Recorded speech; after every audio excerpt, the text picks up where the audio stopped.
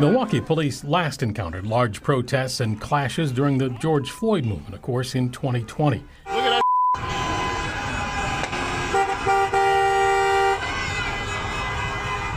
They throwing plenty.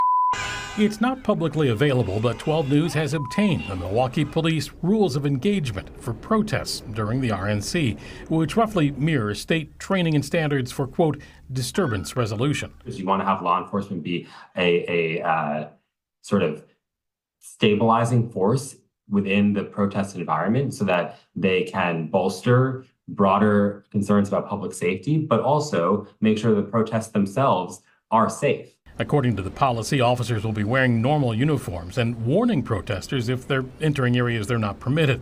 According to the policy, quote, visible changes to equipment and uniforms, like riot gear, are considered an escalation of force. If protesters are ordered to leave but refuse and are holding, quote, projectiles, police can use smoke. If the projectiles are thrown, officers can ramp up to pepper spray and onto rubber bullets, even using a sonic device that can create ear pain with a beam of directed audio waves.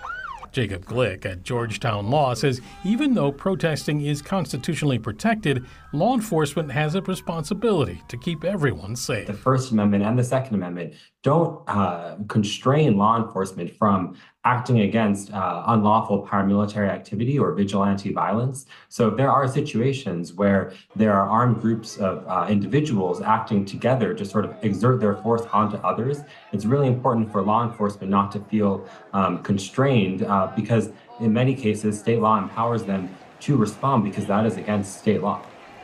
Nick, one of the tactics used by protesters in the past was blocking streets or even the freeways. Is law enforcement preparing for that as well? Right, that is the sheriff's office responsibility, and we have learned the sheriff's office more than doubling their freeway patrols, the number of deputies they'll have up on the freeway system to be ready in case any of the protesters move onto the freeway or the ramps. Nick Bohr reporting live in Milwaukee.